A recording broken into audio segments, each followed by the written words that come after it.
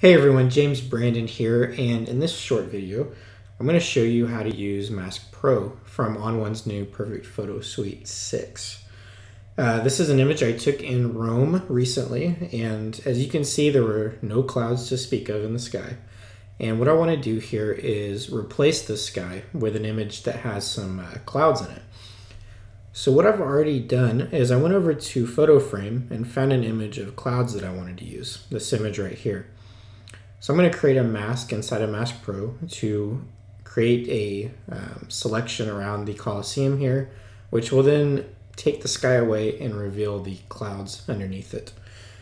This would be fairly easy to do inside of Photoshop just by creating a mask and adding some or using light levels to remove the sky, because it's a pretty simple sky. There's not much going on. But you might not have Photoshop, and you might not understand how easy it is to do inside of Mask Pro either. And with the new additions and changes they've made with this newest version, it is incredibly easy. So I'm going to go over to Mask here, which is Mask Pro.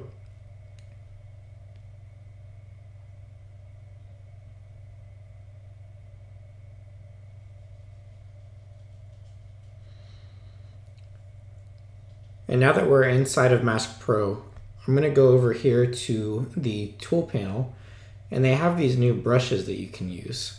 And you have a brush here, a keep and drop brush. This is a keep brush on top rather, and this is the drop brush, the eraser tool. And to erase the sky, all you have to do is start at one end of the sky. And I'm just going to draw a line through it. And it's going to use the information along that line as a means of creating a mask to fill in and bring in the sky from underneath.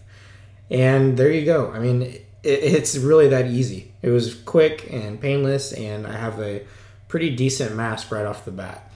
So now in these little sections right here where there's no way it could have gotten into because of the separation, you just draw some more lines to get a base there that you can work with later. And as you can see in this one, there's some issues, and this one, it looks like there's probably some.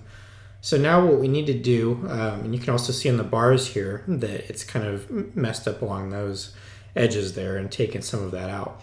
So now we need to refine the mask and make it perfect.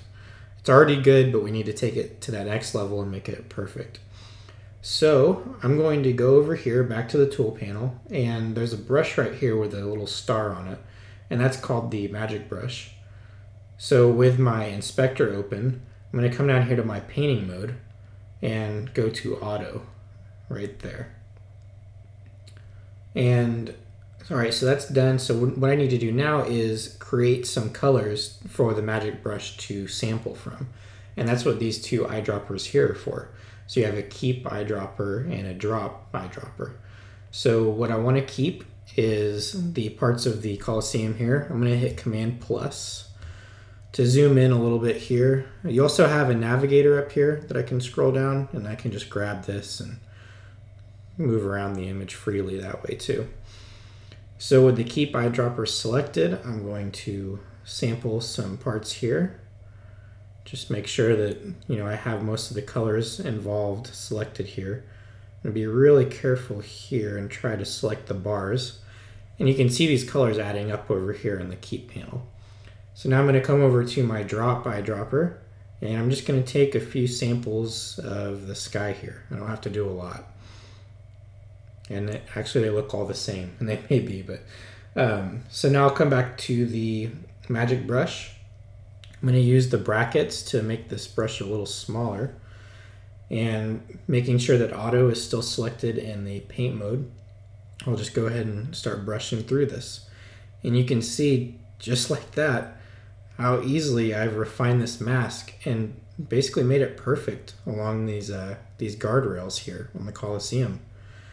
Just like that. So now I'm going to come up to the navigator and move this over, and we'll see how it does here.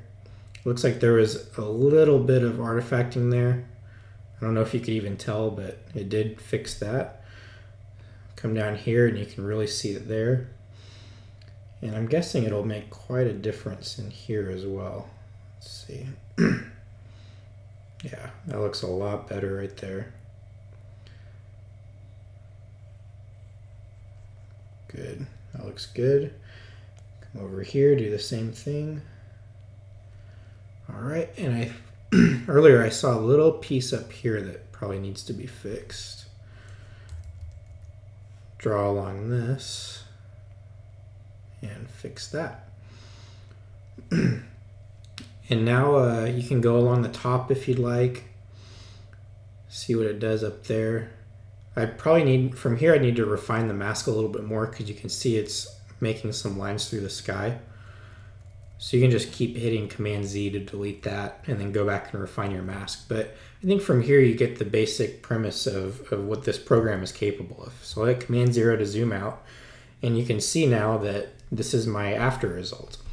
So I can go back over to Layers,